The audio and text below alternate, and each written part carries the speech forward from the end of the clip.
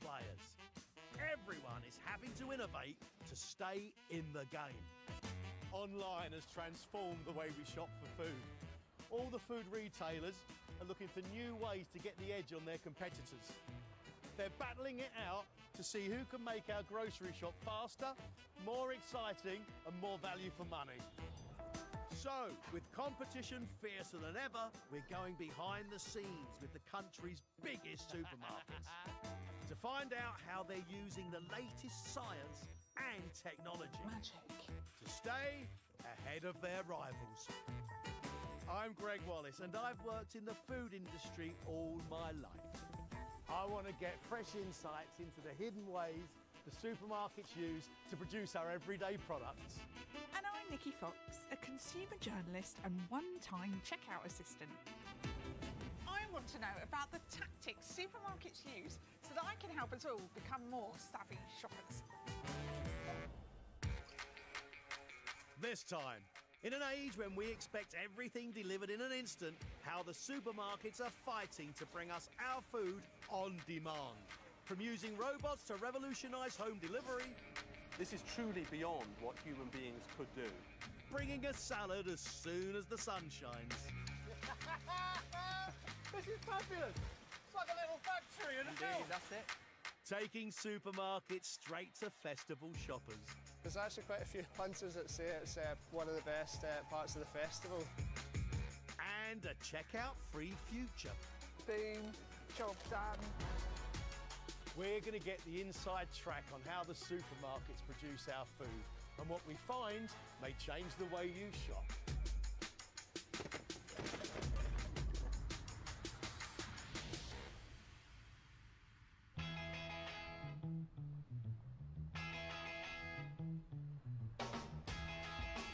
Today, we can pretty well buy what we want, whenever we want it. And that's especially true for our groceries. How and where we do our food shopping is changing a lot. We now want food on the go morning, noon and night. And on demand has turned into a ferocious supermarket battleground. The biggest on-demand fight is over online delivery. It's worth a staggering £11 billion, with around 175 million orders placed every year in the UK. I'm heading to one of the depots that's revolutionising online grocery shopping. Supermarkets are all fighting to get the edge over their competitors with their online delivery service. And one claims to have built the most advanced facility in the world, using robot technology to process our orders faster than ever before. This is Ocado's state-of-the-art delivery centre in Andover, Hampshire, and it has a workforce of over 500 robots. Oh, I love them. The man behind this super-fast delivery system is Chief Technology Officer Paul Clark. Now look, you've obviously spent a lot of time designing this and a lot of money. Why have we got these washing machines running around? These robots, they're like a swarm. They help each other. The way to think about this is like a giant chessboard, and under every chess square is a stack of storage bins containing groceries. There are hundreds of thousands of bins beneath the robots, each containing only one kind of product. The robots can grab the bins using a hidden claw and pull them up inside. Then they put that bin down a chute to a packing station below, where the final order is assembled to go on to the customer. Right, hang on. So under every single individual square... Yeah, are stacks of bins, you know, 18 deep in this case. And they literally lower, grab, pick up the top bin, and if they want the second one down, they just can perhaps get one of their friends to go and grab that one out of the way, and then it can grab the one it wants. So they help each other. They're like swarms of insects. As each order comes in, an algorithm breaks it down into individual items and then allocates one or more robots to gather them. The team of robots can handle over 50 orders at the same time. There's an air traffic control system that's kind of moving all these things around. It's working out the best robot to do a particular task. It's working out the best route for it to take. Each of the hundreds of robots travels nearly 150 miles a day, performing an elaborate precision ballet, whizzing past each other with millimetres to spare. I'm worried about them crashing. So if I order some cake decoration and these crash, that could cost the lives of hundreds and thousands. So how long would it typically take to pick a 50-item order? Literally a matter of minutes now. That's mind-boggling. Well, especially when you're doing that across 7,000 or 8,000 orders a day. So typical day, nearly 1,000 an hour? Yeah. This is truly beyond what human beings could do. But do any of these robots come into work and talk about the football the night before? Rarely, in our experience. But this is only half the story. On the floor beneath, there are still humans, around 90 in total, packing the final orders. Are we now underneath? Yeah.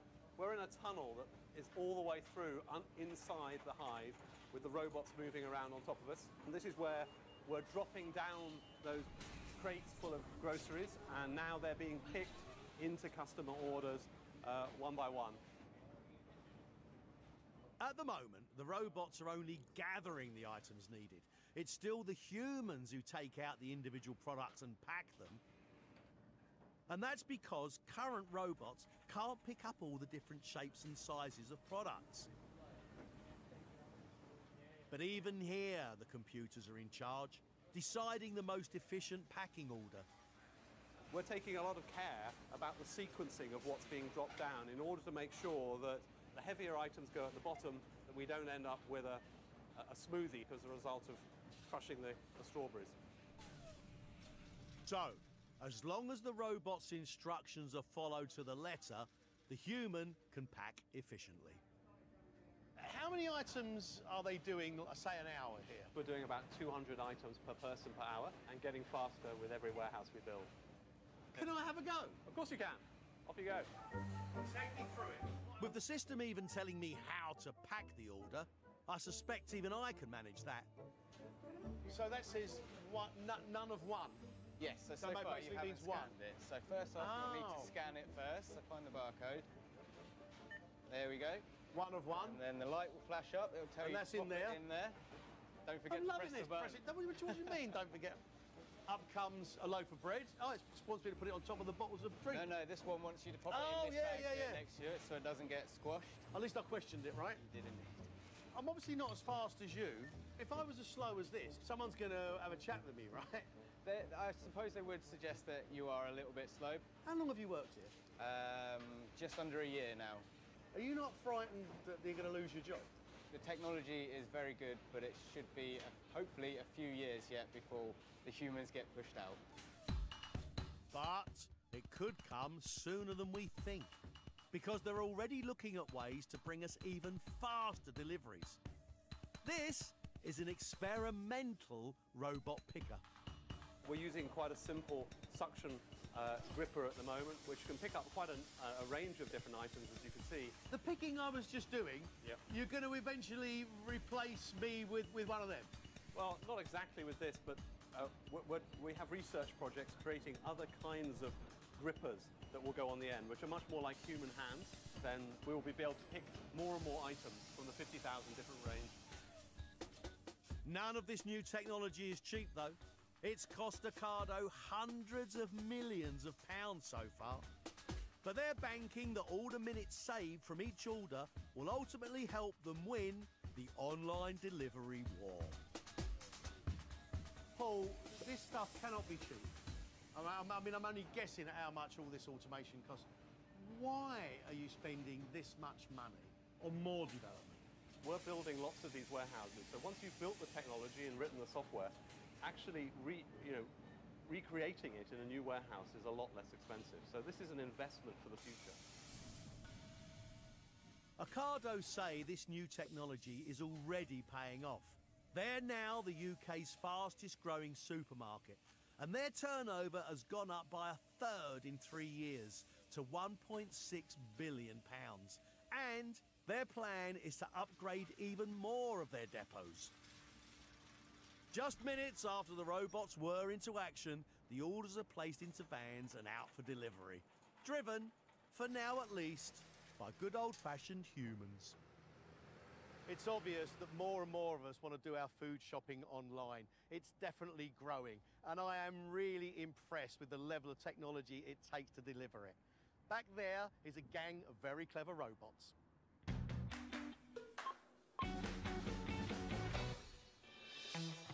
More and more of us are being won over by the convenience of online food shopping. So, the physical stores are doing everything they can to keep us spending money with them. They want to make our in-store shopping trips quicker and easier.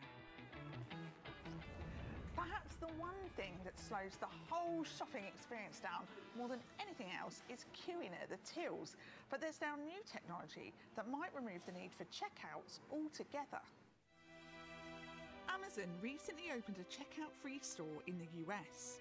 And now some UK supermarkets are dipping a cautious toe into scan, pay and go. Matthew Spate is Transformation Director at the Co-op.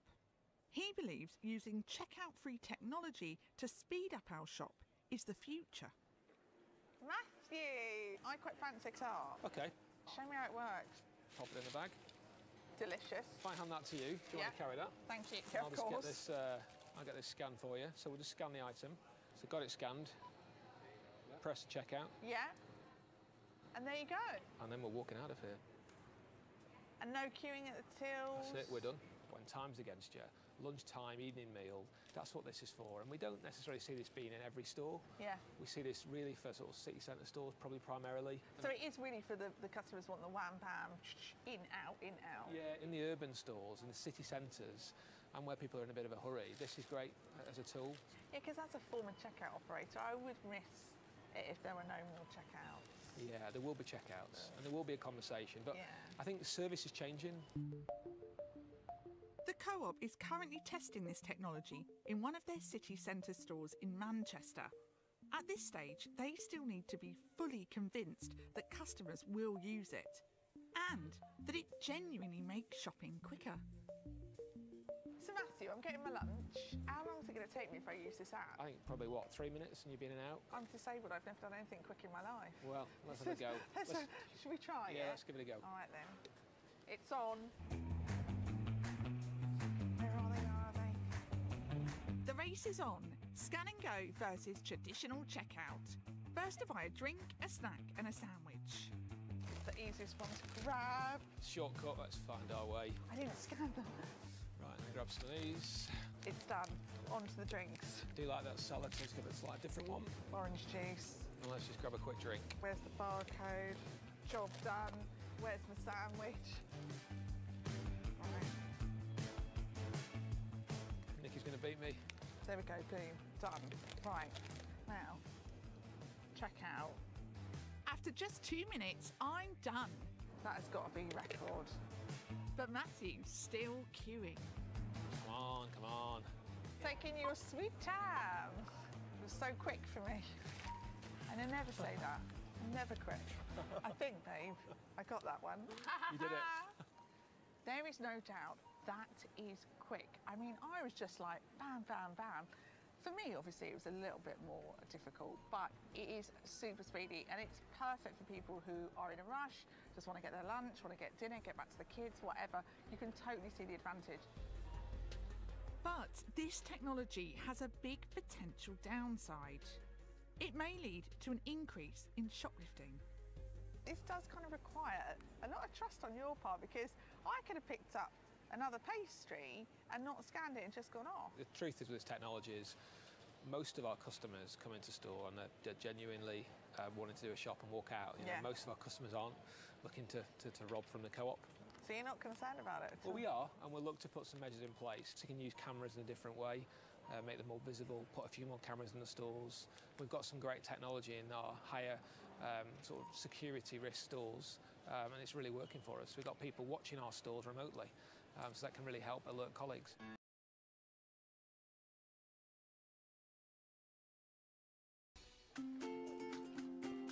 One thing that could immediately make us want products on demand is the weather. When the sun comes out, the first things we reach for are the ice creams, the barbecues and the cold drinks. And there's another product that really rockets in sales. A juicy barbecue burger or a crisp salad wouldn't be the same without this stuff, lettuce. And on a hot day, sales of this can go through the roof. But given the changeability of our weather, how on earth do the supermarkets manage to always have shelves full of the stuff? Nobody in Britain knows when the sun comes out. You're absolutely right. How would you be if you came in for one and there wasn't one there? How would you feel? Just feel pretty gutted because he wanted one. Yeah. How do you know how many we're going to buy? There's some very clever people working behind the scenes. At M&S, it's Guy Grimshaw. His job is to make sure they avoid a major lettuce letdown. Hi Greg, how you doing? Traditionally, what would have happened? Either we'd go short, which meant we didn't have lettuce on the shelf, or we'd overbuy and therefore have an excess of lettuce. How would you have known how many you wanted? Historically, we would have relied on weather forecasts, but in recent years, those have become much more accurate. We're also now taking into account events such as bank holidays, World Cup. Sporting events and bank holidays, they can bring about a rise in salad sales. But nothing brings about a rise in salad sales like the sunshine. That's right, yeah. The sun has a massive impact. So we can see a 300% increase from one day to next. The sun comes out, everyone wants to get out buy lettuce. In fact, sales of lettuce at M&S can vary from 30,000 to 150,000 a day, depending on the weather. And this is not a product that can be frozen or simply kept in a warehouse waiting for us. Lettuce. They take months to grow and they haven't got a very long shelf life, so they can't be easily stored. So how do the supermarkets and their suppliers make them available when we want them and fill the shelves at a moment's notice?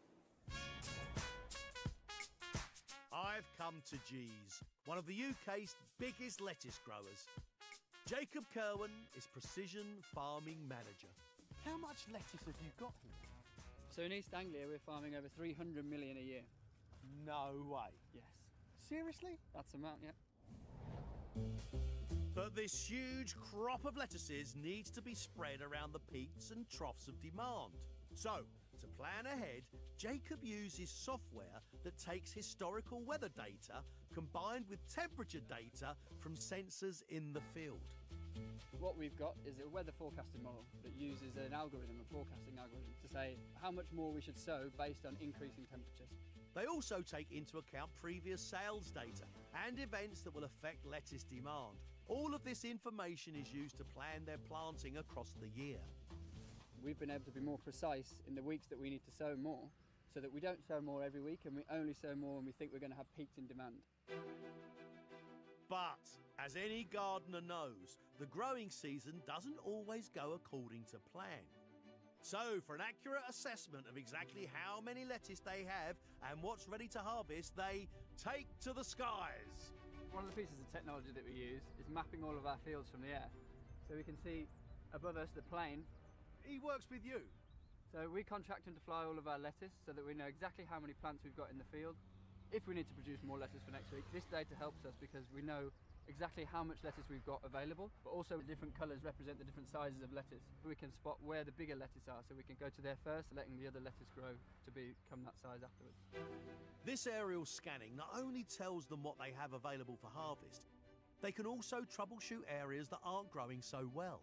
He's got cameras that can see things that the human eye can't. We can see how well the lettuce is performing in different areas, so that a grower can then go to that precise area to change it. Maybe they, in this red area here, for example, they put more fertiliser and that crop will grow more healthy than it was before. Doesn't the farmer just walk up and down his field? The farmers do walk up and down the field, but they haven't got supercomputers in their head. They can't remember every single lettuce that they see, whereas with this data we can see it. Their supercomputer joins up information about what crop they have ready to harvest with predicted demand. They are constantly making adjustments to their planning to make sure supply can meet changing sales. All this information and all this technology means they know exactly, and I mean down to every single lettuce head, what they've got ready to meet demand. But they've still got to get the lettuces out of the ground and onto the supermarket shelves as fast as possible. To respond to rapid changes in demand, G's need to be able to harvest the lettuce quickly. And the best way is this. A state-of-the-art super harvester with a built-in packing shed. This is fabulous! It's like a little factory in a Indeed, field. that's it. That's the idea. It's a pack house in the field. What happens when it goes up there? Once the lettuces are picked out of the field, they're taken upstairs so that they can be packed fresh. This lettuce we're packing now could be on a supermarket shelf within 24 hours. I want to pick some. Sure, okay, so let's have a go. If we can take one of those lettuces where you are. Show me. So, taking out the outer leaves, cutting down with the knife, and then that's ready to go on there. Gimme. Down with the knife. Perfect. Ready to go. And a very nice hat to boot. I think I prefer my hat, but you can keep that one. Like that? That's perfect. There we go. Of course it's perfect. I was a greengrocer for 20 years. I think it's a shame you're getting rid of the outer leaves. So the outer leaves are mainly for the protection of the head. They're not as tasty, not as nutritious, don't have as much moisture in, but they make sure that we can prevent pests and weather damage occurring. These are not heavy, but this is actually still back-breaking work. It is very hard work. It is. So this is just the way we would traditionally have harvested the lettuces, but now what you're doing is packing them straight away. All in this as it rolls across the field. That's it, exactly. So everything from the field is ready to go out to the shop. I keep forgetting to move forward, and it keeps on hitting me in the back. It's because they're cutting so quickly. Come on, let's have a look go. upstairs. This is just one of 13 harvesters they use to cut 50,000 lettuces a day from soil to shelf in under 24 hours. This speed is crucial because a lettuce only lasts 6 or 7 days, but it also means they can have thousands in stores as soon as the sun shines. We're now in the upstairs of our mobile pack house, where the crop has been freshly cut out of the ground, wrapped automatically in plastic and put in a box ready to go out to the retailers. They are moving really fast. So yeah, and even in the summer we'll cut 24/7, so we'll have a day shift and a night shift. What, floodlit? Yeah, so at the front of the rig where they were cutting will be floodlit, so the people can cut all the way throughout the night. It never stops. It never stops, but in the summer that's the highest demand, the peak demand of lettuce, so we need to be able to get it out for our retailers. You would never know, would you, gazing at this field, that so much was happening behind these curtains? Definitely not, no. It's funny because to me a lettuce looks like such a gentle thing. This is a real hive of industry, isn't it? It is, it is. Come on. Harvesting the lettuces fast is not the last challenge facing G's, because those thousands of lettuces will need replacing. So, planting enough seedlings at the right time is a massive technical task. To manage it, data on what's being harvested, combined with forecasted future trends, is fed into computers in the greenhouses. Then they prepare exactly the right number of seedlings to produce fully grown lettuces for the next batch. Trouble is, in winter it takes 6 months to grow full-grown lettuces, but in summer it's just a third of that time. Just one of the many things to complicate the computer's calculations. We can also have problems with pests, we can have problems with disease, we can have problems with changing soil type in the field. So we're trying to then develop the model further by adding all these different data points in, which gives us more armour to make sure that we are producing the right amount for our customers. They have hundreds of thousands of seedlings stored in chillers, ready to plant the moment they need them. And, once planted, to give the seedlings the best chance to grow, a robot shifts them around in the greenhouse to the warmest parts. The robot enables us to take a lot of workload off the people who are working here, mean that they can then go into jobs that are more strategic and they're thinking about planning and what we need to be sending out to plant outside. But that's not all. Because when they're needed, the young plants are sent out to the fields where an automatic, driverless tractor, directed by GPS, plants them at a rate of around 30 every second in perfectly straight lines. As you can see, this planter can plant many rows at once, and this means we can be nimble and reactive towards the changing consumer demand. So we can plant a large volume in one day, meaning that when the weather's good and we need to start getting plants in at a higher rate, we can. Here in East Anglia, we can plant over 1 million plants of lettuce every day. The incredible precision and clever tech behind bringing us a lettuce when we want one is pretty impressive. This is a sophisticated operation, producing tens of millions of lettuce, able to speed up or slow down production in response to the most unpredictable of things, the British weather.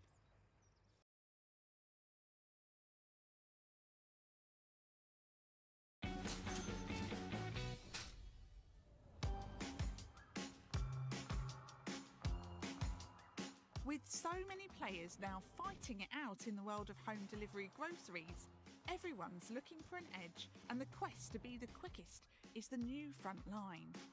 The battle to get on board the ultra-fast and lucrative market for home-delivered groceries is hotting up. Now, whether that's Amazon Prime, Home Run or Quick-Up, they're all promising the same thing.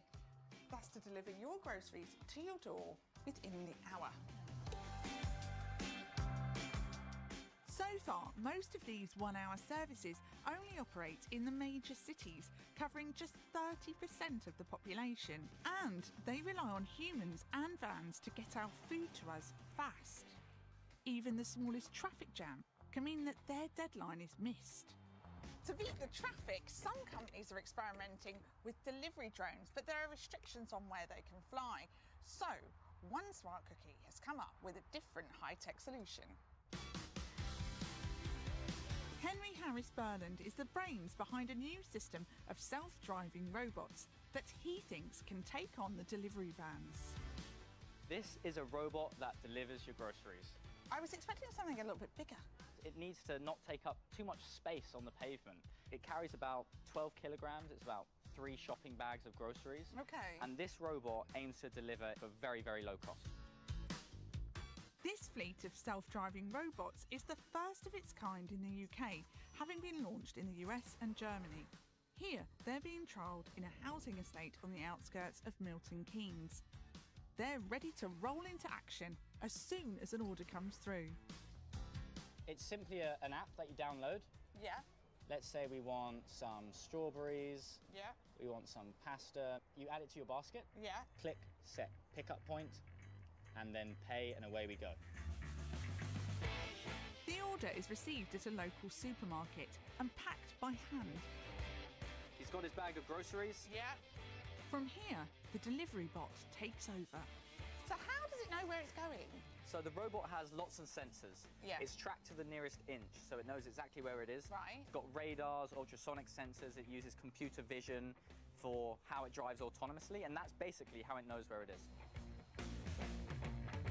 It all sounds pretty savvy, but how will our bot actually perform? Oh, hang on. There he is. Oh, there's the robot. There's Nigel. So how fast can he go? 4 miles an hour. We limit it to 4 miles an hour max speed for safety. That's how fast I go. Right, what happens if I block him? So what will happen is if the robot cannot get around or if the obstacle stays there, it has to find an alternative route. That's very cool. The robot uses tracking technology to navigate, choosing the best routes to minimise junctions and busy streets. It might not be the most direct route, but it should be the safest. Come on, Henry. Keep up, love. You're leaving me for dead here. But not everyone will be as friendly as I am towards an unaccompanied robot. So, Henry, what happens if someone were to nick it? There's a siren if someone tries to tamper with it. Oh, it's almost as if we planned that. As soon as the robot goes off track, yeah, we know something's up. So we have to check it immediately and go find out what's happening. What if I was a technical genius and I worked out how to get that tracking device out? If you were to do that, you'd manage that somehow, and you'd manage to open the robot after all that hassle, and you get some milk and eggs. But how does it deal with a busy junction where it needs to get across in one piece and make sure it's not a danger to others? Only when it's safe, the robot will cross, and if it's not, the robot might wait for a minute, and if it's been waiting too long, it will ping up to a human operator who will then take control and determine whether it's safe or not to cross. What if someone just shot out of nowhere? We've had situations where someone's running a red light, it will actually jump back out of the way. So you're saying then 100% safe? Absolutely.